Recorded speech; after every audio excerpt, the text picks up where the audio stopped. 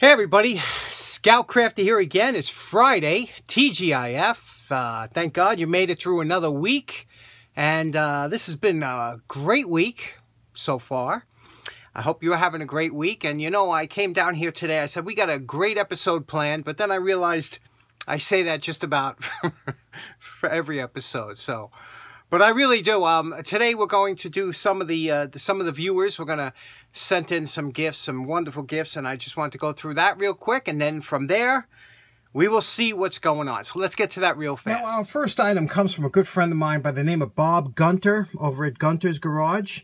And Bob and I were talking over a month ago about this, and he said, I want to send you this cool item. And it is definitely, first of all, anything that comes in a leather case has the cool factor increased. So look at this. Have you ever seen anything like this before? It looks like almost like a little telescope here. It's got, you know, lens on one side. It's got a level on top. And if you look through here, you could see, let me see if I could do this here. Yeah, you could see the level in there. And what you do is you hold it this way, okay, with that level going vertically. And when you get that bubble to go in there, this is called a hand level or lock level. And let me show you how this works. Now, this hand or lock level is used by landscapers, surveyors, things like that. And because basically what a lot of people don't understand is that, you know, a lot of items around us like trees and grass and things like that grow vertically. So that throws off your perception when you're looking, because a lot of times you'll think you're on level ground and there could be a slope. And if that slope is a gradual slope, it's almost impossible to tell. Some guys are good at it, but me, I'm horrible at it. And I didn't know how horrible I was, and so I started playing around with this. I can't tell anything, but I even found out when they were putting the fence in front of the house that how off-grade but that's good for drainage, but by the other token, you know, you have problems. So let me show you how this works. Now, this is so simple in design, yet it's still used today and still sold today. Now, basically what you would do is you would take, one way to do is to take a pole or some kind of a known distance. So let's say this was 50 inches here in length, and you would put your little sight level on top. Now you could do it if you stand up straight and you knew the height to your eyeball, but let's say this is 50 inches high. You put this on here and you would look through, and you have a leveling staff down, let's say 100 feet away, and there'd be numbers on here, you know. So let's say you were looking through here and you saw that bubble leveled out and it said 50. Well, then you would know this is perfectly level. If this said 52, that meant there would be a 2-inch height difference. So that means that this side would be lower by 2 inches, a 2-inch drop. And obviously if it said 48, it would mean that you had a 2-inch rise. So that's how you use this. And I shot some footage before to see what it looks like when you're looking through here, and you could see, you know, how that bubble comes up, and it's very easy to use and really a well-made. You know, I never realized how bad I was at judging grade until I started playing with this thing, but it's really interesting. And Bob, thanks so much for that. Next up, let's check out what we got next. Next up, my buddy Al Manzoli from Quebec, Canada. Another Canadian, and Al had sent in a couple great things. First of all, this is a sharpening stone, and you can see here the shape of this is, you know, and a lot of these sharpening stones are great for getting into different areas. And we're going to try and cover some sharpening things. But again, a leather case, right? Anything in a leather case is cool.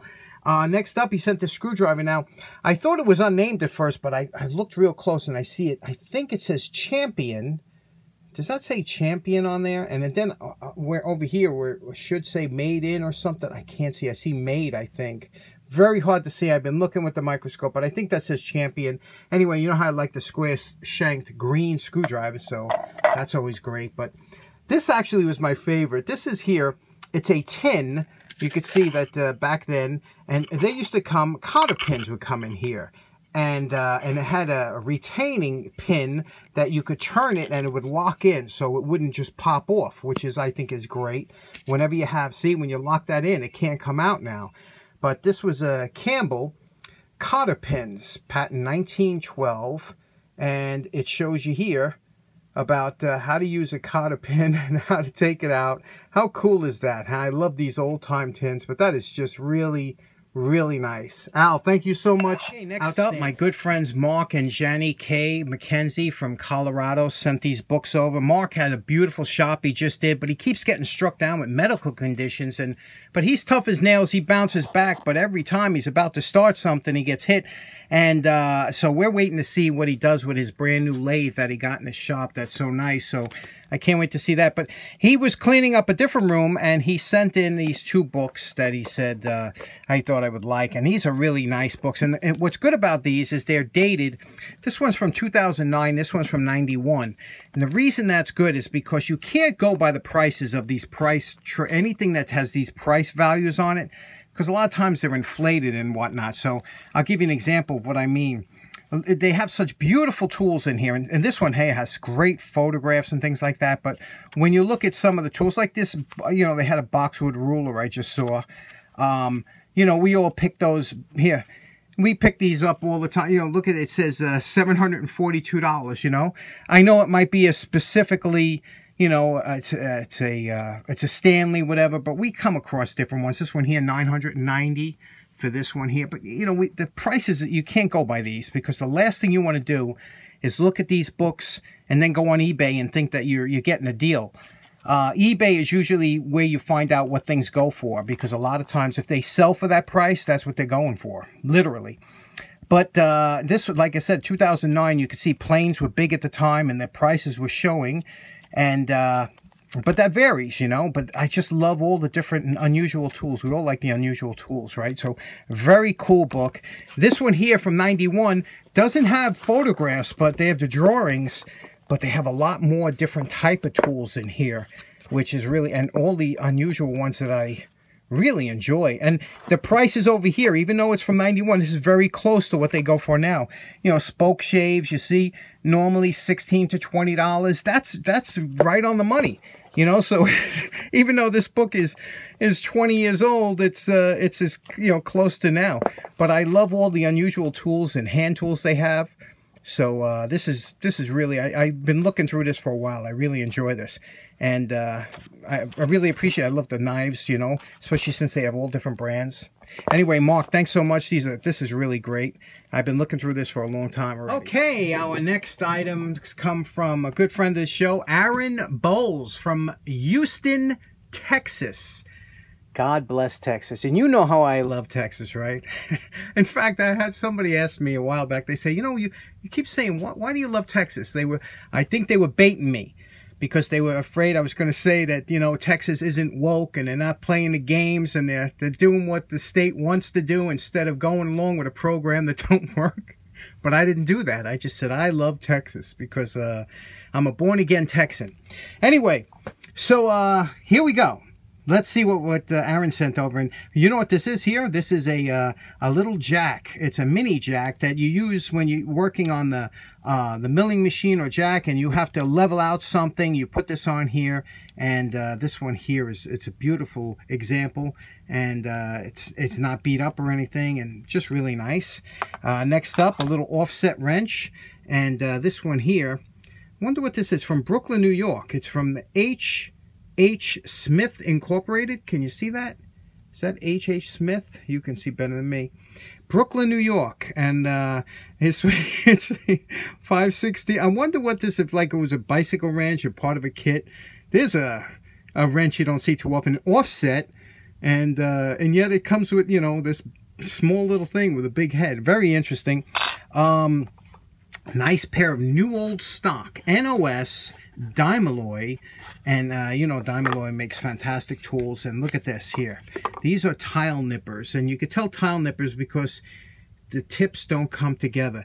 They have to be extremely hard. They're not super sharp because they just have to be really hard to nip the tile. So, you know, guys use and they have the stop here to keep it from dulling out the tip if they touched. So you don't see these. It's interesting whenever you see new old stock. I'm always interested because I love how you could look at the box and see what was written on the box and, you know, the way it was. So this is a nice little collectible. Next up, he had this must have been like a machinist made. To me, it looks like out of a piece of bar stock or some kind of steel. It's just maybe missing a little plunger action there, but very easy to fix. And very interesting, right? Little clamp. Here, you know how I love my my clippers here, my garden shears. But what's interesting about and I always like this type of spring. These type of springs, you could still get them today, but they do clean up really nice. But they're always very smooth. And this one here is not beat up. The edge is all in good shape, you could see. The thing is here with this one is, and it's funny because Aaron included this.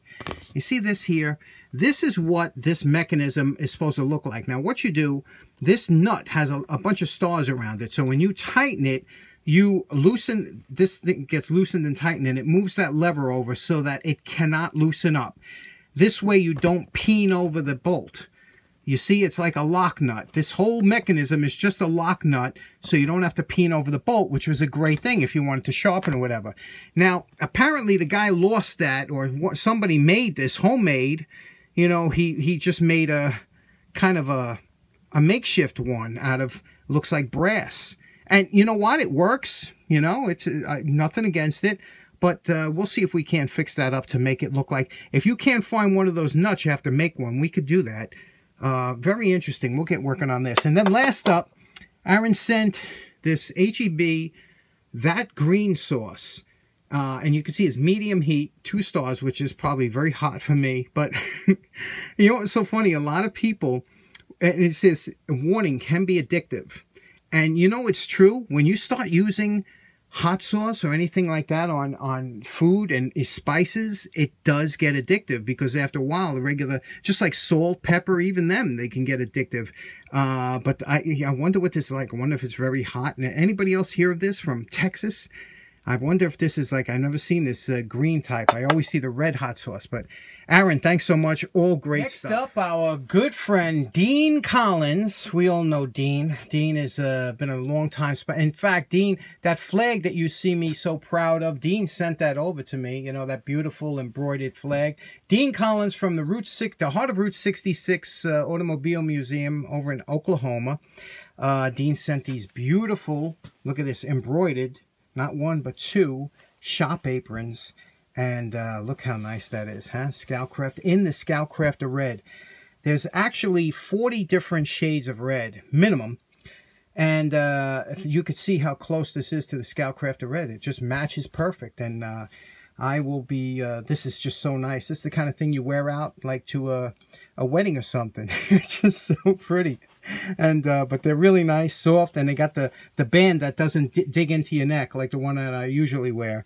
So Dean, thank you so much for that. I'm going to wear these and really enjoy them. Okay, last up, and I only say last up because I only got this package about 2 days ago. So I get it. I was talking in the order I received these. This one comes from a good friend from Sweden by the name of Marcus Schad. Marcus, unbelievable, the stuff he sent. First of all, he sent me a bunch of tools from his father-in-law that passed away, and we're going to take extra special care of them. But before we get to the tools, he wanted to give us all a taste of Sweden, and that's so great about that. First of all, he sent a Swedish flag pin, so you can see that's what the flag looks like. And he sent the CD. This was really big. This is like almost like country western music, but it's all in his language. And it's amazing because if you listen, except for not understanding what they're saying, it all sounds very similar to a like 70s, 60s, 70s country western. It was very enjoyable, but like I said, I don't know what they were saying. This here is a horse. He says you'll find this in just about every Swedish home, and they're only made in 2 manufacturers in the country, and they're in Dales or Dalarna, and they've been there since the 17th century. So these you'll see all over. I guess it's like the Russian lacquer boxes, you know, similar to those and stuff. Everybody has, you know, the Russian nesting dolls or anything, but very interesting. So, and then he sent some food. Let me show you. First, he said something called Ren Snacks.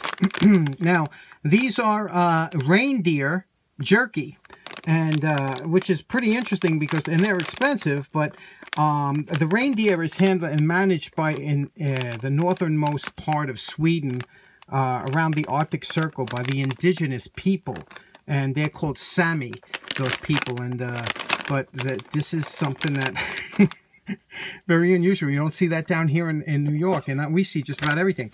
Then he says, and am I pronouncing this right? Is that fika?